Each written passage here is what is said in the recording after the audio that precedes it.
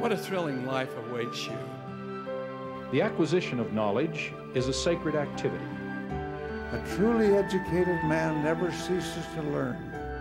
The future is in your hands. The outcome is up to you. This BYU Forum address with George Will was given on October 22nd, 2013.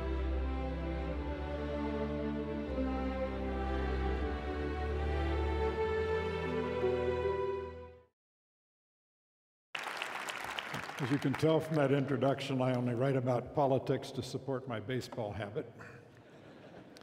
I want to talk to you today, take advantage of the privilege of addressing a great university, and a university whose greatness is rooted in the seriousness with which it takes the values that make our republic thrive. I want to talk about the danger to those values that I think is posed by the current trends in the entitlement state, both the financial problems of the state and the moral problems generated by the activities of that state. You've recently seen a lot of the turmoil in Washington and probably understand what Bill Buckley meant when he ran for mayor of New York in 1965 and was asked, "Mr. Buckley, what is the first thing you'll do if you're elected?" Bill said, "I'll demand a recount." I want to draw a picture of you, of the many forces at work today, but I think just to give you some idea of the forces that are coming in a tidal wave, particularly for the young students here today. There's a character in Hemingway's novel, The Sun Also Rises, is asked, "How did you go bankrupt?" He said, "I went bankrupt in two ways, gradually and then suddenly." The country is on a trajectory to do that. To give you just some idea, in 1916, before the First World War, when federal spending exploded, the richest man in America, John D. Rockefeller, could have written a personal check for his entire net worth and retired the national debt. Today, the richest man in America, Bill Gates, could write a personal check for his net worth and not pay 2 months' interest on the national debt. For all the talk about the discord in Washington, which is real enough for reasons that I will get into, the discord and the temperatures are high because the stakes are high. But for all the argument about that, America's biggest problem today is a consensus as broad as the Republic and deep as the Grand Canyon, and the consensus is that we should have a large, generous, omnipresent, omniprovident welfare state and not pay for it. Everyone's agreed on this, that the cost should be fobbed off on the future generation. The American people suffer from a severe case of cognitive dissonance, which is a fancy way of saying they hold in their mind with equal fervor and sincerity flatly incompatible ideas. They want a large services state and low taxes. The American people often are ideologically conservative but operationally liberal. They talk like Jeffersonians but insist upon being governed by Hamiltonians. The problem is we can't go on doing this for so long, because we're practicing today as a kind of decadent democracy. We used to run deficits, to borrow for the future. We borrowed to win wars for the future, to build roads, highways, and airports for the future generations. Today, we borrow from the future to finance our own current consumption. This is a fundamental immorality, if you will, burdening the unconsenting and unpresent future generations with the costs of our appetites. And the problem is that we are weaving a network of dependency, making Americans more and more dependent in more and more ways on a government that we are not really paying for. We are making big government cheap by giving the American people $1's worth of government and charging them 65 cents for it. And all the while, we become more and more dependent. Just consider, the two largest decisions that the average American parent makes, household makes, is to get a mortgage and to get a tuition loan to send children to college. These are now transactions with the federal government. Even before the Affordable Care Act was passed, 50 cents of every health care dollar in this country was a government 50 cents. The energy sector is permeated with government regulations and politics, Keystone XL pipeline just being an example. This matters considering the level of understanding of some of our political leaders. Nancy Pelosi recently said, Americans should use more natural gas rather than fossil fuels. 66% of what the federal government does is transfer payments, just shuffling money back and forth between client groups. That means transfer payments are twice as large as everything else the federal government does. 49% of American households are receiving a government benefit. 34% of American households are receiving a means-tested benefits. Food stamps is just an example. 48 million Americans receiving food stamps. That's more Americans than live in Washington, Oregon, and California on our West Coast. The problem is that the government is putting in front of the American people an increasingly rich menu of temptations, destigmatizing dependence on the state in an attempt to change first social norms and then our national character. This cannot go on forever, and all the while we seem to be doing things less and less competently in this country. We built the Empire State Building in 410 days during the Depression. We built the Pentagon in 16 months during war. We were recently told that when the new ships come through the widened Panama Canal and can't get into the port of Charleston, for example, until it's dredged to 50 feet, we can do that by 2024, 10 years to dredge a harbor. This is a way of behaving that we cannot continue. We've been getting away with it for years. So far, so good, we keep saying, because America has lots of cushion of wealth and opportunity. So far, so good. It reminds me of as everything does, if you'll forgive me, of a baseball story. True story, 1951, Warren Spahn is on his way to becoming the winningest left-handed pitcher in the history of baseball. He's pitching for the then Boston Braves against the then New York Giants in the then Polo Grounds. The Giants sent up a kid who was a rookie, he was 0 for 12. It's clear he'd never hit big league pitching. It was a kid called Willie Mays. Spahn stood on the mound 60 feet 6 inches from home plate, threw the ball. Mays crushed it. First hit, first home runs. After the game, the sports writers went to the clubhouse and said, "Spahn, what happened?" Spahn said, "Gentlemen, for the first 60 feet, that was a heck of a pitch." It's not good enough in baseball. It's not good enough in governance either. We are reaching in this country a tipping point at which a majority of Americans are related to the government either as the government's employees or the government's clients. We are setting ourselves up for a death spiral of the welfare state as the welfare state's weight becomes so heavy that it suffocates the energy of the private sector, which alone by its productivity can throw off the revenues to pay the bills. The response of the political class is to increase taxes, which deepens the weight, which increases the suffocation of the private sector. We are today, therefore, in the most predictable crisis in our nation's history. Predictable because it's entirely demographically driven. We have an aging population and a welfare state that exists to subsidize the elderly in the form of pensions and medical care. Can I see a show of hands? How many people here drive a 1935 car? I didn't think so. Anybody here watch a 1935 television? That's right, we didn't have television back then. Well, how many of you use a 1965 cell phone or personal computer? Same answer, we didn't have them. Yet the welfare state is built around Social Security, enacted and essentially unchanged since 1935, and Medicare enacted in 1965, unchanged since then, although the world has changed stupendously. The welfare state we have today exists to subsidize two things that did not exist in 1935 when, with enactment of Social Security, we began to build a welfare state. The two things that didn't exist are protracted retirement and competent medicine. Take retirement first, because Social Security is the small and simple problem. We have to go back and learn the lesson of Ida Mae Fuller of Ludlow, Vermont. Ida Mae in 1940, who by the way had been a high school classmate of Calvin Coolidge, the last president with whom I fully agreed. Ida Mae in 1940 becomes the first American to receive a regular monthly Social Security check. She'd paid precisely $22 in Social Security taxes.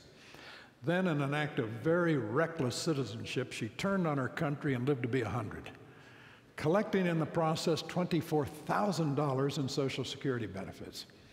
Didn't matter because back then there were 42 workers for every retiree. Today there are 3 workers for every retiree. By the time the baby boomers have all retired in 2030, there'll be 2 workers for every retiree, and there'll only be that many if we continue to have something we can no longer assume, a high level of immigration to replenish the workforce. Now, by 2030, when all the baby boomers have retired, the average age of the American population, coast to coast, will be higher than it is in the state of Florida.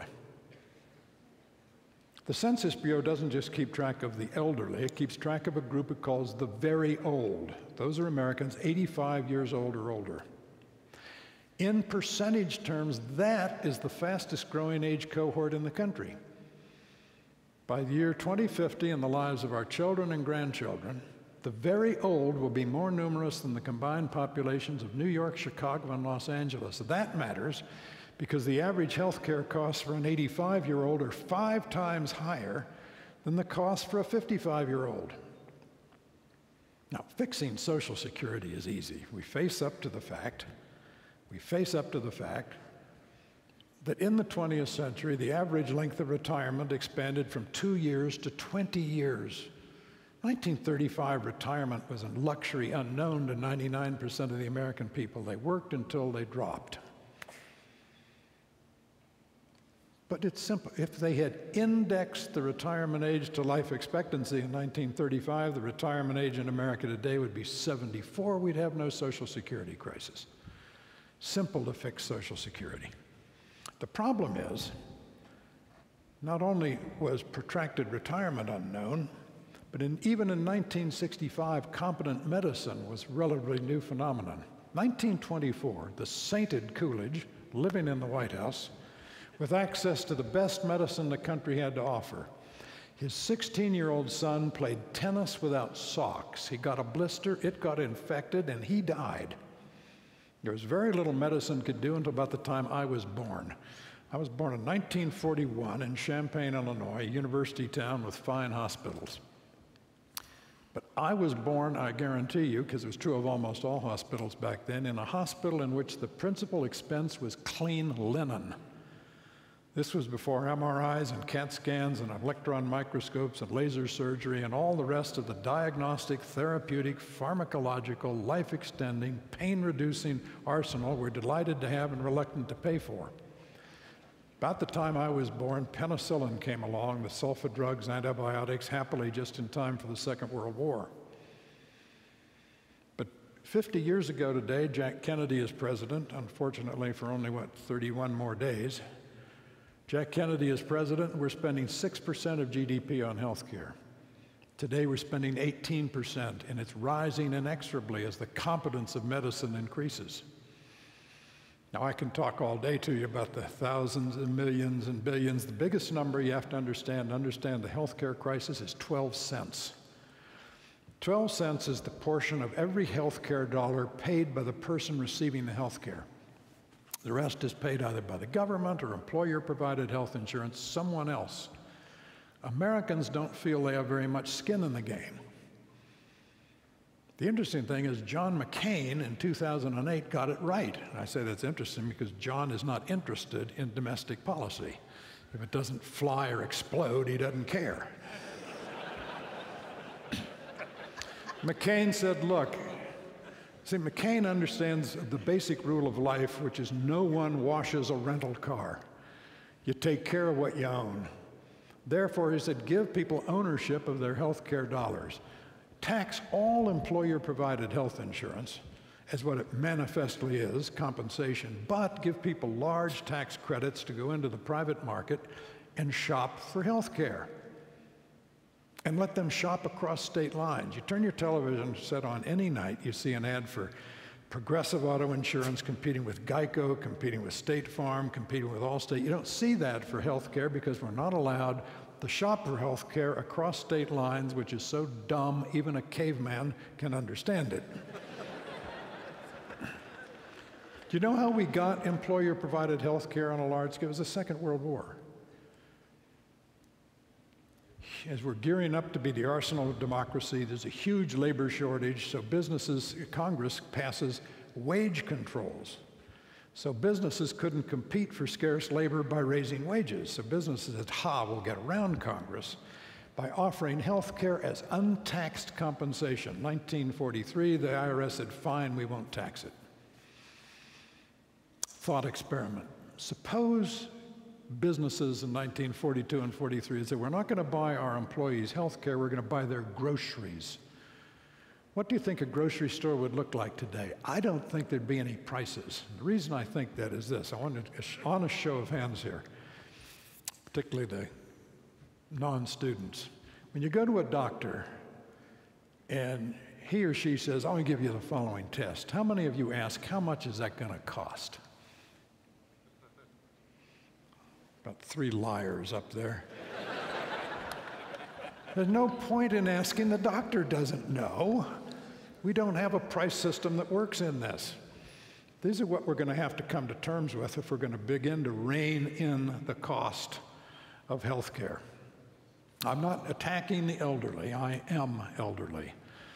Now, 7 years ago, I turned 65, and the government sent me this lovely Medicare card.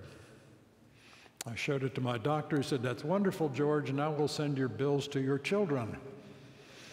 Well, that's the logic of the welfare state. The question is, what are we going to do to bring our appetites into line with our revenues so that we don't continue the decadence of a democracy that borrows not for the future, but from the future? The answer is we're going to have a huge argument either about our appetites or restraining our taxes. We can dodge our responsibilities. We cannot dodge the consequences of dodging our responsibilities. That is why I think I have a modest proposal. Every time an American is handed a ballot, he or she should find stapled to that ballot a graph, and the graph would have intersecting lines on it. The rising line would show more and more Americans dependent for more and more things on the government. The declining line would show declining participation in the income tax. You may know the basic numbers. Top 1% of American earners pay 37% of the income tax. Top 5% pay 60%. The top 10% pay 70% of the income tax. The bottom 50% of American earners pay 3% of the income tax. 60% of American households either pay no income tax, that's 47%, or less than 5% of their income in taxes. That means we have a large American majority today for whom there is no incentive to restrain the growth of a government they're not paying for. This is what economists call a situation of moral hazard, a situation in which the incentives are for perverse behavior. Now, we are up against the truth that Margaret Thatcher said about the welfare state. Sooner or later, you run out of other people's money. This is why we're about to learn the truth of what Will Rogers said when he said, the difference between death and taxes is that death doesn't get worse every time Congress meets. It would be lovely, said Mitch Daniels, former governor of Indiana, wouldn't it be nice to have a tax code that looks as though someone designed it on purpose? Since the tax simplification that Reagan got through in 1986, the tax code has been recomplicated more than 4,500 times. That's more than once a day, 7 days a week, year after year. It is so complicated now that Americans spend 7 billion hours a year on compliance with this monstrously complicated code. If all the people engaged in tax compliance were treated as one industry, that industry would employ more people than our 5 largest private sector employers combined: Walmart, Citicorp, IBM, McDonald's, and UPS. This is a scandalous waste of American intelligence and ingenuity. Now, we seem to have the idea in this country that we can tax with increasing severity the most productive minority of Americans and still have rapid economic growth. I don't think so. Clearly, it is time to have a serious argument about taxes. Why, for example, the president says we should lower the corporate tax rate. which by the way is 35%, the highest in the world. You wonder why American corporations have $2 trillion in profits overseas? Because this is the worst place in the world to make a corporate profit. The president says lower it to 25%. It's a good idea, but the proper rate for corporate taxation is 0, because corporations do not pay taxes. They collect taxes. They pass them on as a cost of doing business. Can someone explain to me why death is a taxable event in this country? I don't get it. You know, in 1980, the Philadelphia Phillies won the World Series. After Game 7, sports writers went into the clubhouse to interview the Phillies' madcap relief pitcher, Tug McGraw. They said, Tug, what are you going to do with your World Series winnings? He says, I'm going to go to Las Vegas and blow 80% of it there, and I'll probably waste the rest. What gets you to thinking? You work hard in America, you reach 65, make a lot of money, want to go to Las Vegas and blow it all. Go ahead, it's a free country. Try and give it to your children, the government steps in. There's something wrong with that picture. Our tax code increasingly looks like codified envy. And envy is, strictly speaking, un-American. We are not traditionally an envious people, we're an aspirational people. That's why we're the only developed industrial country in the world that has never had a large, successful redistributionist socialist party. You know, Mark Twain could be a great scourge of the rich. He gave the name to the Gilded Age. It was the title of one of his less successful novels. But one of his best friends was a hugely successful executive of Standard Oil, the great Satan of its day. And a journalist went up to Twain and said, Mr. Twain, don't you think your friend's wealth is tainted? Mark Twain said, you're darn right, it's doubly tainted. It taint yours and it taint mine. A lot of the argument about taxation is tangled up with the argument about increasing income inequality in our country, which is real. But let's look at this for a minute. There's a reason, a good reason why income inequality is rising. 200 years ago, the great source of wealth in America was land. We had so much of it, we practically gave it away. 100 years ago, the great source of wealth was fixed capital. Think of Andrew Carnegie's steel mill or Cornelius Vanderbilt's New York Central Railroad. Today, the great source of wealth is what you're getting here at BYU. Education, mind, information, what we call human capital. And there are limits to how much even universal free public education can do to equalize the ability of individuals to add value to the economy. What the widening inequality of income is the market recording a radically increased return on education. The market is saying at the top of its lungs, stay in school. Furthermore, when we talk about income inequality, it's important to understand how there are aspects of modern life that are profoundly egalitarian. Everyone in this room has just as good a cell phone as Warren Buffett has. In fact, I recently saw Warren's cell phone, and yours is better. Everyone in this audience has the same access that Bill Gates has to antibiotics and the internet. Great blessings of modern life are equally shared. And there's another problem with education. The fact is, we know what the problem is, but no one wants to talk about it. 1983, Ronald Reagan convenes a conference on the inadequacies of education, grades K through 12, called A Nation at Risk. The report contained a very memorable sentence. He said, if a foreign power tried to impose upon us the educational mediocrity we've imposed upon ourselves, we'd consider it an act of war. Well, nothing happened. So in 1996, Congress passed the grandly named Goals 2000. Congress decreed to the future that by 2000, that would be 6 years, we would be #1 in the world in math and science and would have a high school graduation rate of 90%. It's still about 78%, and we're nowhere close to first. So in 2001, they passed No Child Left Behind, saying by 2014, for those of you keeping score, that's 2.5 months, by 2014, we would be have 100% proficiency. We didn't mess around with No Child Left Behind. 100% proficiency in math and reading. The scary thing is we might, because the states will so dumb down their standards of proficiency because they have an incentive to do so to get federal funding. We know what the real problem is.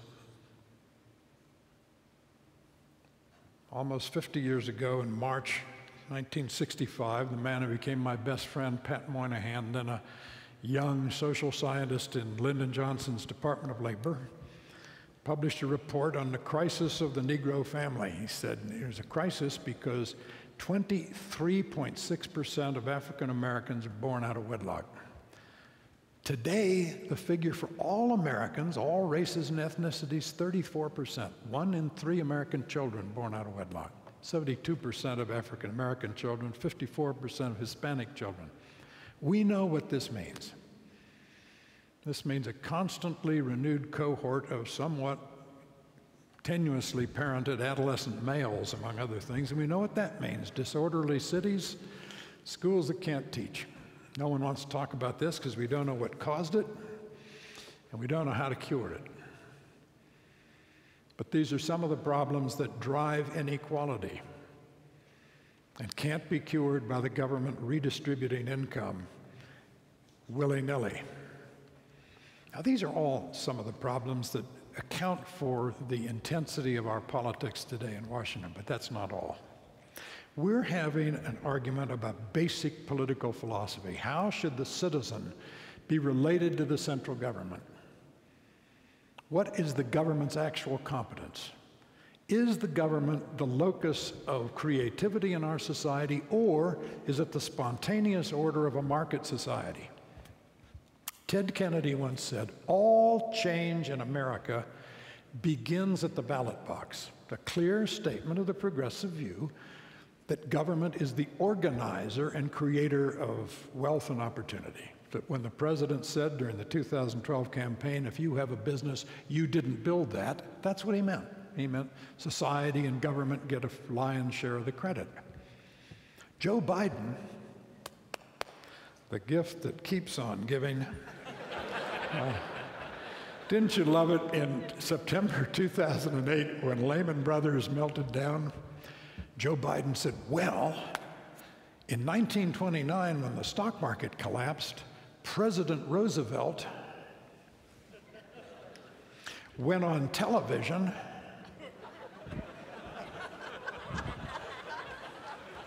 That's just Joe being Joe. But anyway, Biden recently said, every important idea of the last 2 centuries has depended on government vision and incentive. I think that view and Ted Kennedy's view, all change begins at the ballot box, is refuted by every page of American history. In the 1790s, a young Yale graduate went south to Georgia to be a tutor on a plantation. He got interested in listening to the planters complaining all the time about the problem of separating cotton seeds from cotton fiber.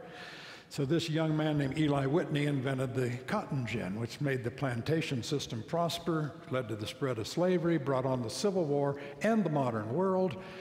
That's rather a lot of change, and it didn't begin at the ballot box. It began in a spark of genius in one entrepreneurial man. In the 1830s in central Illinois, where men are men and I am from, in the town of Grand Detour, Illinois, I'm not making this up, a young blacksmith got interested in devising a self-scouring steel plow that could turn the heavy black topsoil of the Midwest. He did, and his name's on big green machines all over the world today. His name was John Deere. Didn't begin at the ballot box. When Alexander Graham Bell's voice came down that wire saying, "Watson, come here, I want you." When Ray Kroc drove into the McDonald's Brothers restaurant in San Bernardino, California, and got an idea that became not just a great company, but a whole industry, didn't begin at the ballot box. This is an argument worth having, ladies and gentlemen. Where is the creative energy of our society? How big should the government be? Let me tell you what happens when the government gets it wrong. I want you to come back with me to a crime scene. The crime occurred in April 1934. at 138 Griffith Street in Jersey City, New Jersey. I recently visited this just out of historical curiosity. The neighborhood today, as then, is a neighborhood of immigrants. Today they're from Latin America and Asia, then they were from Eastern Europe. 138 Griffith Street today is a barber shop. Then it was a man's tailoring and pressing shop owned by Joseph Magid, 49-year-old immigrant from Poland, father of 2 daughters. The crime he committed was he put in his shop window a sign that he said would press a man's suit for 35 cents. Now, how, you may wonder, did this become a crime in the land of the free and the home of the brave? I'll tell you. This was the second year of the New Deal. And the New Deal was terribly smart. They knew everything. We always do in Washington, but they really did. They had a brains trust, if they did say so themselves, and they did obnoxiously and incessantly. They had a theory in the New Deal, which was, in a depression, prices go down, therefore, howling non sequitur, therefore, we will have a recovery if we can force prices to rise. Therefore, competition is a bad thing. Competition leads to the antisocial behavior of price cutting. This was the theory of the New Deal. So they passed the National Industrial Recovery Act, which, for the 2 years before the Supreme Court mercifully struck it down, produced the National Recovery Administration, the NRA, before the new NRA.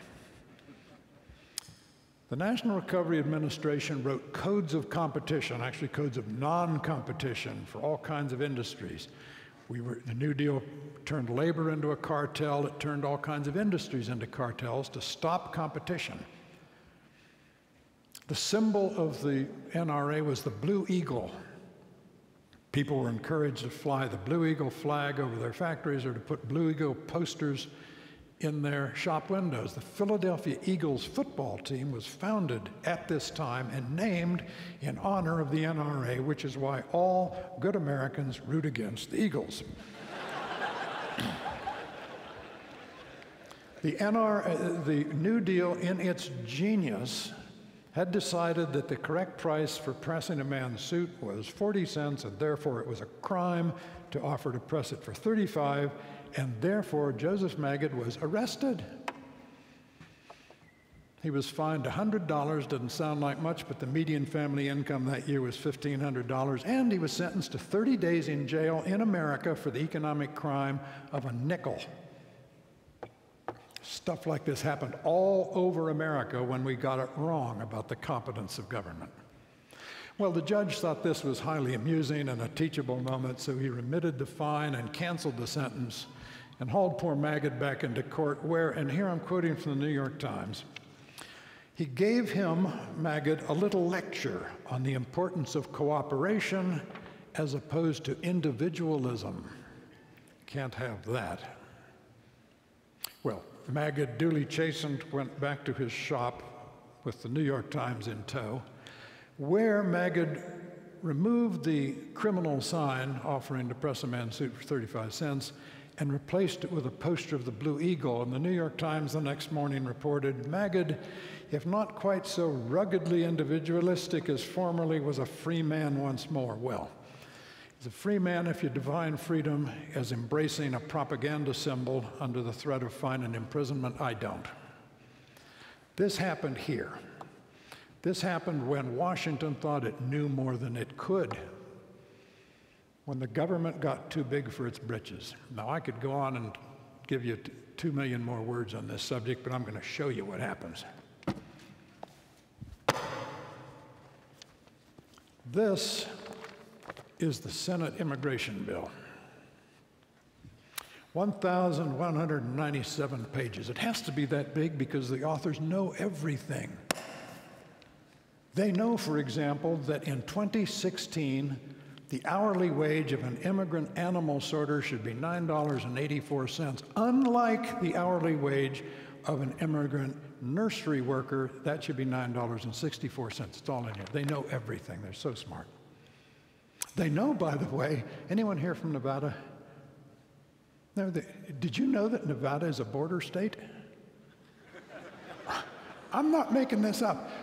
Harry Reid is the majority leader. Therefore, in order to get Nevada's share of border security, $20 billion extra of pork, they declared Nevada a border state. The southern tip is 164 miles from the border. Doesn't matter. Chico Marx in the movie Duck Soup said, "Who are you going to believe, me or your eyes?" This is Washington today. This, ladies and gentlemen, this flimsy little 2 pages, that's the Homestead Act. One of the 5 or so most important bills ever passed by the American Congress. Settled the American West. Wonderful. 2.5 pages. How there's, they didn't know as much as we know now. This is what we're arguing about. We're arguing about important things like, you've heard the phrase, I know, American exceptionalism. Some people think that's a crude form of American nationalism. No, the idea traces back to de Tocqueville, who, the author of the greatest book ever written by one country by the citizen of another, Democracy in America, he said, Americans are exceptional because unlike Europeans, Americans were born free. Free, that is, from feudalism. Free, therefore, from an entrenched aristocracy and an established church. Americans have an exceptional revolution, one that did not try and give them happiness, but to set them free to pursue happiness as each individual defined it. Americans have an exceptional constitution, one that doesn't say what the government must do for them, but what the government may not do to them. We're exceptional because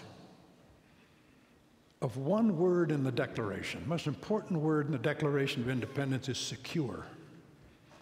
All men are created equal, endowed by their Creator with certain unalienable rights, and governments are instituted among men to secure those rights, not to give us our rights. The rights pre-exist government. The government is not a fountain of rights. It exists solely to defend natural rights. These are big issues. You wonder why people are angry in Washington? We're arguing about important things. People say, yes, but doesn't this lead to gridlock? Gridlock is not an American problem, it's an American achievement. When the Founding Fathers went to Philadelphia in the summer of 1787, they did not go to create an efficient government. The idea would have horrified them. They wanted a safe government, one strong enough to protect our rights and not too strong to threaten them. Therefore, they created a government full of blocking mechanisms, 3 branches of government, 2 branches of the legislative branch, veto overrides, judicial review, supermajorities, all kinds of ways to slow the beast down. And yet I can think of nothing the American people have wanted intensely and protractedly they haven't gotten. People look at Washington and they say, oh, it's so hard. It's supposed to be hard. That's the way James Madison defined it. It's supposed to be hard. You have to have concurrent majorities, a majority in the House with its own constituencies and electoral rhythms, another majority in the Senate, different constituencies, different electoral rhythms, a presidential majority, a majority of 5 in the Supreme Court in case the constitutionality of whatever you've passed is challenged.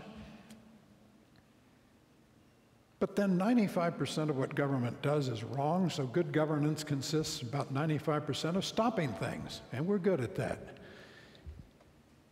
And we shouldn't be afraid to say so. Now, people look at this, what they call dysfunction in Washington, and it's actually the system working as Madison wanted it, and they get pessimistic. I understand that. A lot of people listening to people like me, and I've just given you a lot of our problems, probably feel like Earl Weaver when he was the Hall of Fame manager of the Baltimore Orioles. He used to come barreling out of the dugout. He was the scourge of American League umpires, and he'd stick his chin into the chest of a much larger umpire, and at the top of his lungs he'd shout, "Are you going to get any better, or is this it?" Things are going to get better. We are not Bangladesh. We are a rich, educated, industrious, continental nation. We can get better by choosing to get better, choosing better policies and therefore better policy makers. You know, Winston Churchill, who loved our country as much as he loved his American mother, said the American people invariably do the right thing after they have exhausted all the alternatives. But I think the American people still understand that a benevolent government is not always a benefactor, that capitalism doesn't just make us better off, it makes us better by enforcing some of the stern virtues, thrift, industriousness, deferral of gratification, the individualism that got poor Magid sent to jail. I think they understand that when Jack Kennedy said, ask not what your country can do for you, but what you can do for your country, one thing you can do for your country is to reserve a spacious portion of your life for which your country is not responsible. I think the American people still understand what Milton Friedman meant when he said, look, take any 3 letters from the alphabet, doesn't matter which ones. Pick them at random. Put them in any order you want, doesn't matter. You will have an acronym designating a federal agency we can do without. I think they understand what Robert Frost meant when he said, I do not want to live in a homogenized society. I want the cream to rise. And I know they understand what Ronald Reagan meant when he said, I do not want to go back to the past. I want to go back to the past's way of facing the future. Most of all, I think they understand what Lincoln meant when, in 1859, with war clouds lowering over the country, he addressed the Wisconsin State Fair, and he told the story of an Oriental despot who summoned his wise men and gave them an assignment. He says, I want you to go away and don't come back until you've devised a proposition to be carved in stone, to be forever in view and forever true. Some weeks later, the wise men came back, and the proposition they had carved in stone was, this too shall pass away. How consoling in time of grief, said Lincoln, how chastening in time of pride. But, he said, it need not be true of America if we Americans cultivate the moral and intellectual world within us as assiduously and prodigiously as we cultivate the physical world around us. Well, we did, and we survived the 19th, and we survived the 20th, and we're going to survive the 21st century if we recur to the kind of principles that Madison and the rest enshrined in the Constitution. It's always nip and tuck, and it's always a question of whether we'll make it, but so far, so good. Now, I've presumed on your time long enough, you're probably feeling the way Jeff Torborg felt when he was the manager of the White Sox. He went out one day to take a pitcher, Jimmy Kern, out of the game. Got to the mound, and Kern said, Skipper, I'm not tired. Torborg said, Jimmy, we know you're not tired, but our outfielders are. So on that note, I shall subside. I thank you for allowing me to come to one of America's elite institutions, one concerned about the values that we're all concerned about, but rather more understanding of them than most. Thank you very much.